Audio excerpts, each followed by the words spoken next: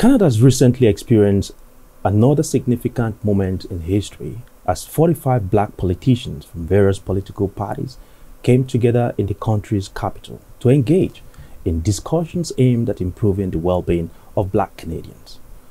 Tony Ince, the member of the Legislative Assembly for Cole Harbour in Dartmouth, played a leading role in that event. He co-chaired that event in Ottawa and is here in the studio with us to share some insight and the proceedings of that summit. It's good to have you in the studio, Honorable. Thank you, and thank you for having me, and I'm honored to be here. Interesting. You've had that introduction. Clearly, your people should be very proud of you, representing them out from Nova Scotia and being the co-chair of that event. Tell us a little bit about what transpired at that event and what was it all about, really? Well, I'd like to give you a bit of context in it. 2015, how this came about. I had a colleague who was the Minister of Culture in Ontario. Right. His name is Michael Coteau. He called me up and said, "Hey, listen, I'd like to meet with you.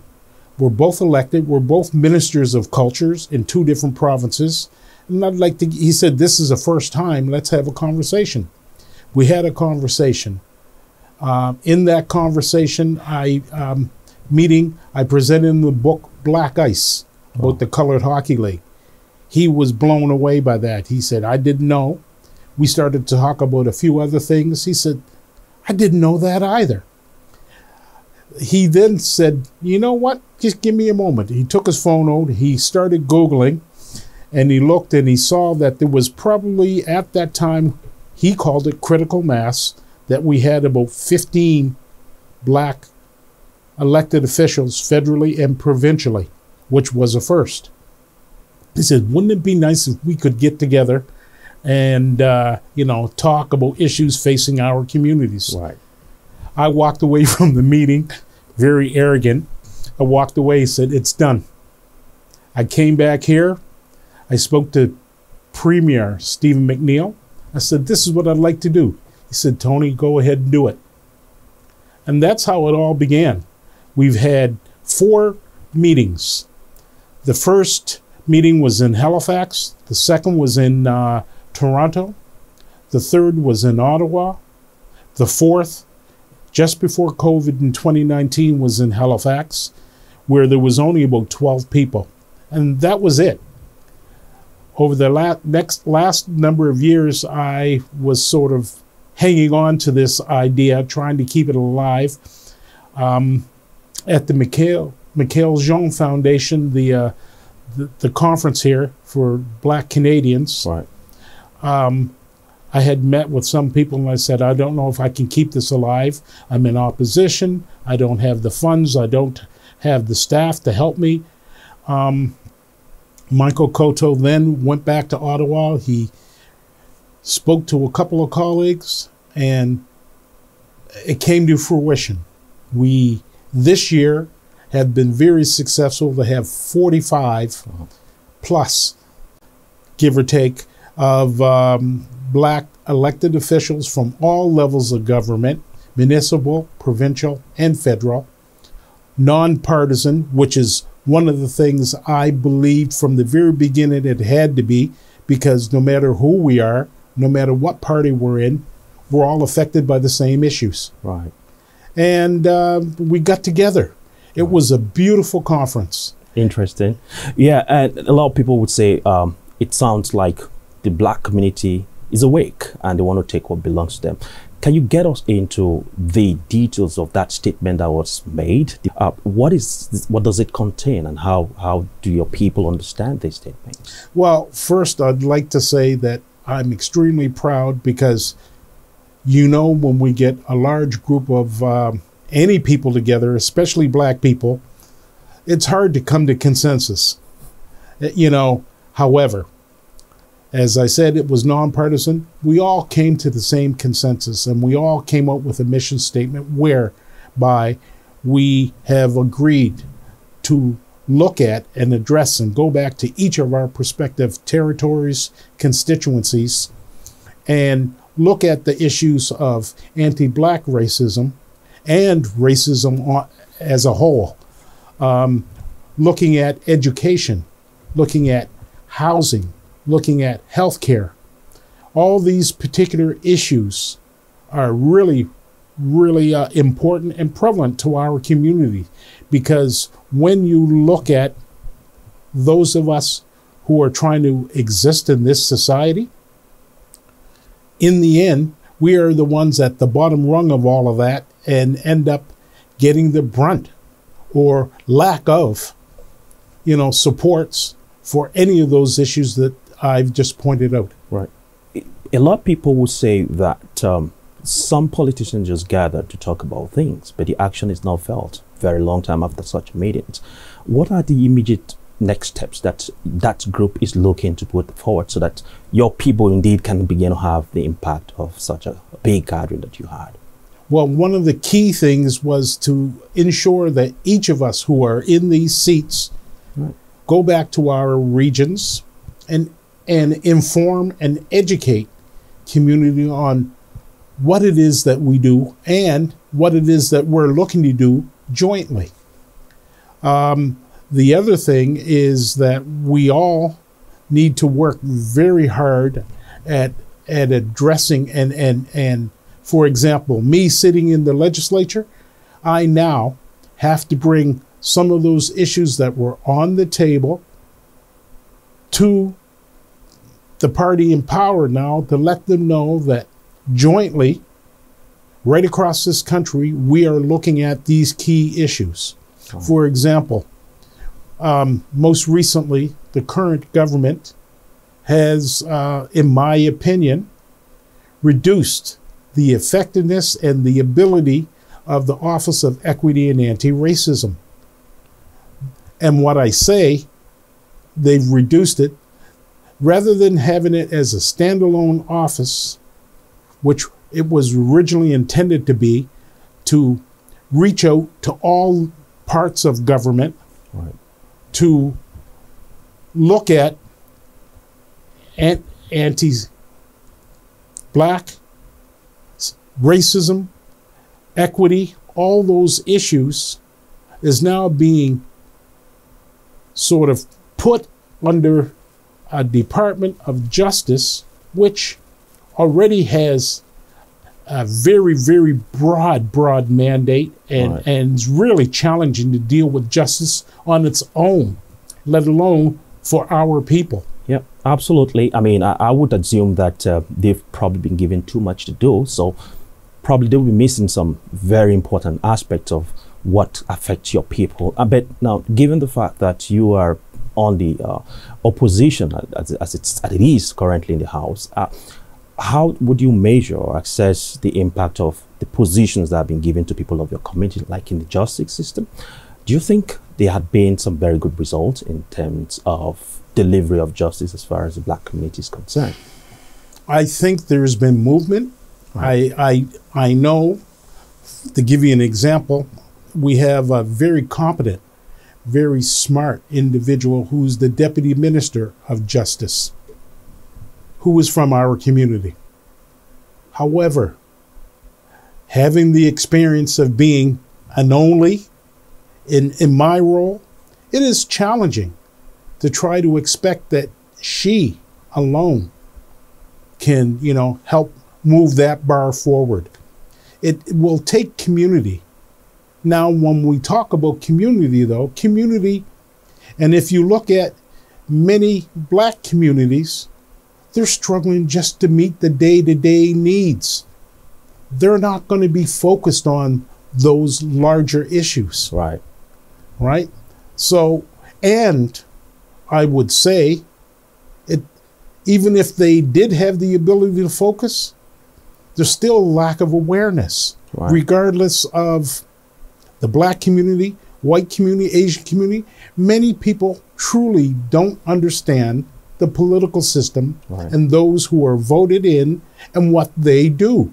So it all comes down to education. And our education system, in my opinion, are failing all of us because it's not addressing. I think they're taking on way too many things. I don't know. In my statement, you can see I'm all over the place because there's no real easy answer for it, but I do believe that Yeah. education has been teaching us in a way that it was set up to teach 150 years ago, and it needs to completely change. Right, absolutely. And you also talked about the importance of education, educating your people about what you do at your level and your position. But you also touched on division within the community and how people are not together in terms of what should be coming out of the community. Can you touch a little bit on that aspect and tell us how things are spanning out as far as unity is concerned? Well, and again, you know, I'm a person who always believes that this all comes back to education. And if people are divided, it's because of lack of awareness, knowledge of many levels, many opportunities within communities to advance and move. Right. When you're on social services, Yeah. and you're an individual that is trying to meet the needs, especially in the current climate, Yeah. with high inflation, gas prices, no housing, you're not going to be thinking about, what I should be looking at to see that my political representative is doing. All you're caring about is this individual helping me, subsist, to live daily. Which shouldn't be the case in any case. And we should be talking about a situation where we're having more representation, at such level, such as yours. And what are you going to be doing to encourage your people to come on board, like be board members and participate in politics and take up good positions such that would impact on the community positively? Well, let me share one disappointment that I have. I never regret disappointment. Right. Is that when I was minister for 8 years at community events, I would try to encourage people to become more involved, get on agencies, boards, and commissions. Right. Be a part, be at the table, even if you don't know what to do. For the first year, sit there, absorb, learn. The fact that your presence is there helps to change that dynamics, Right. whether you're saying anything or not. In 8 years, not one individual came forward, and I had the ability to instantly put them on a board, have them sit someplace. And I had many board chairs and people that were saying to me, look, our boards are pretty European looking. Can we get some diversity? I tried. Our community did not. And that's, in my opinion, when I've spoken to some people, it's because they believed they didn't have the ability, the knowledge, and the skill sets to sit there. And I said, that's not true. You've got to learn somewhere. Right. If you can go and just sit and be there, you're going to start to get information. You will be able to. But, that was the challenge. So again, I'm going back to education. But why do you think your people are withdrawn? I mean, they don't seem to be forward, in terms of participations and stuff like that. Do you think the system probably has impacted on them so negatively that they feel they're not good enough probably Yes. to be on the boards? That and the processes. Right. I can tell you that even if we were to encourage people to go forward, Right. there were processes that were weeding us out, that were keeping us out. So within government, you need to change those processes to make them more equitable, to make it more acceptable, because there were individuals before I came in who had said to me, oh, we've tried, but we couldn't get on. There's this, because of the processes and the way they were set up to keep us out. Right. So it's, to be fair, I can understand their hesitation and not wanting to, because systemically, the system was set up to keep us out. That's very an unfortunate situation to find yourself as a community, but you also was involved, deeply involved in the Education Reform Act bill, 2018 or thereabout. Tell us a little bit about what impact that bill has brought to your community and to the broader community around. Well, I would say that it's allowed us to move the bar a bit forward. Mm-hmm. However, government has changed. And in that change, I'm seeing very little of that process and that bill being implemented. For example, we talked about the effects of IPPs, independent learning, okay, on our community and the indigenous community. Right. The current government has not even looked at it, as from what I understand. I'm not hearing anything. To give you an example, when the current government came into place, one of the first sessions, my first question to the education minister was, what about our community? IPPs, they're really affecting our community in a negative way. And what are you doing? And I came out a little rough, emotional. However, what had happened was no response. The only response I got from the minister, a white woman, I'm going to say it that way, was Black Lives Matter.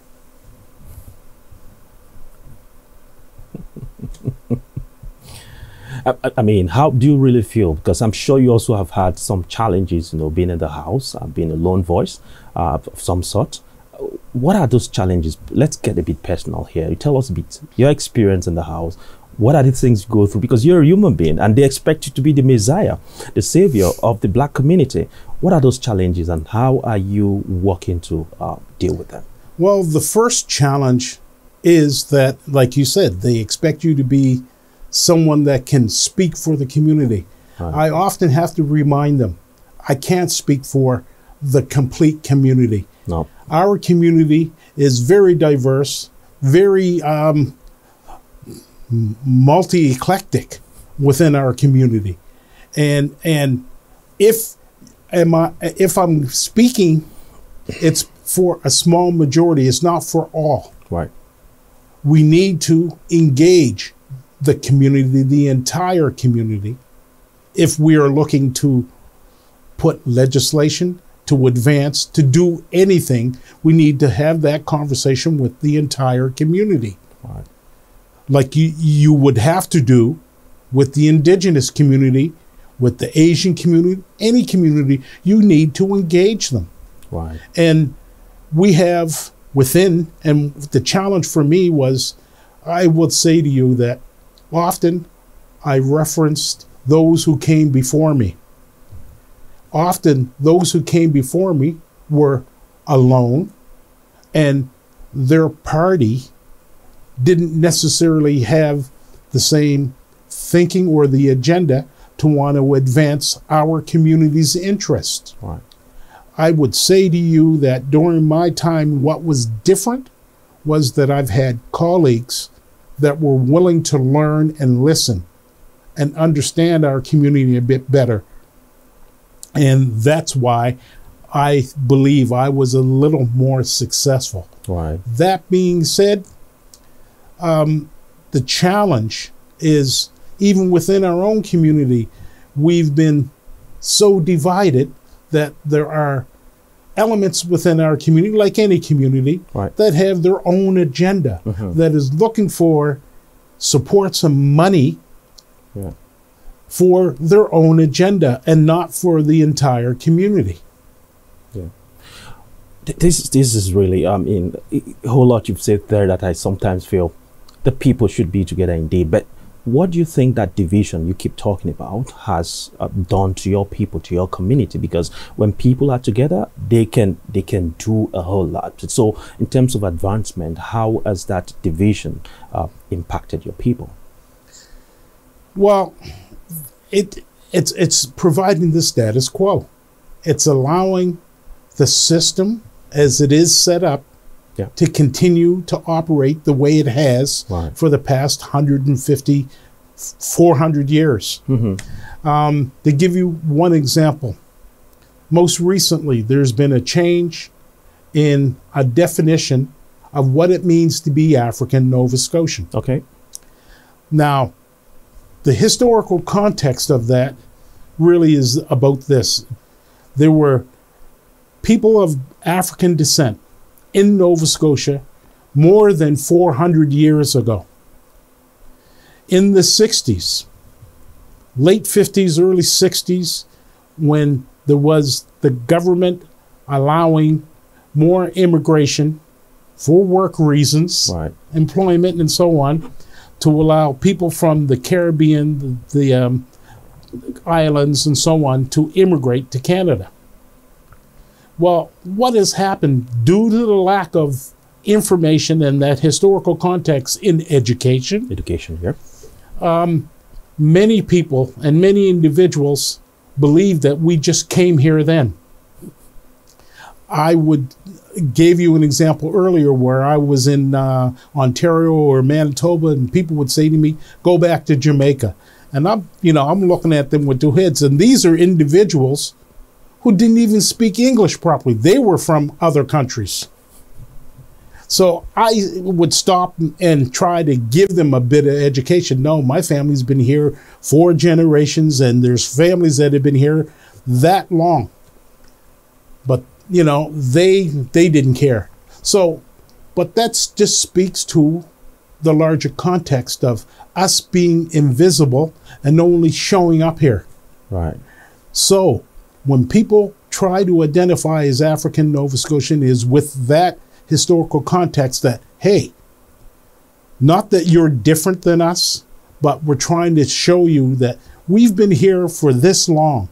And you may come from the continent and we're going to embrace you, which is another top of a conversation we should have because of that division. However, you've got to remember that this struggle that we're facing, that you may be just facing, it's been generational for us. I totally agree with you on that. But as we wrap up, Honorable, you have a lot of things probably on your table currently, on your bucket list, your wish list for your people. What are the things in the pipeline for your people, and what should they be expecting in the short or long term of your being in the House? Well, going back to one of the other questions you had asked me quickly is, moving forward, we as the Canadian Congress of Black Parliamentarians have decided to meet quarterly. Yeah. We're going to have an annual meeting. Yeah. And I can only hope and believe that each of us will go back to each of our communities, our constituents, Yeah. because again, you have to remember, in my electoral district, 95%, maybe 97% white.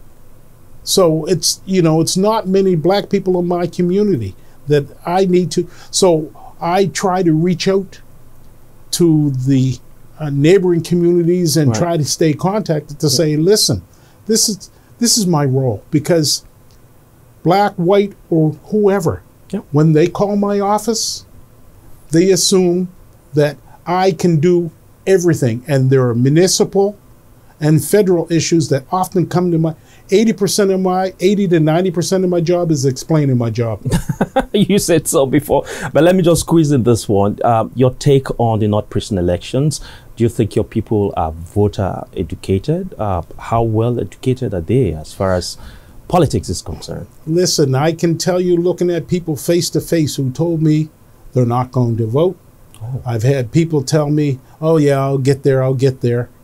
And the numbers show we've got low voter turnout in that community and in all our black communities. And again, it goes back to us, and I have to take that on, as well as the education system should, Yeah. educating people on civics and what's involved in all of that. Yeah, I say, but some, again, they feel they're very far from the politicians. How can people contact you? I mean, if people within your community, your constituents in this case, how can they contact you? How open are you or accessible are you to the people?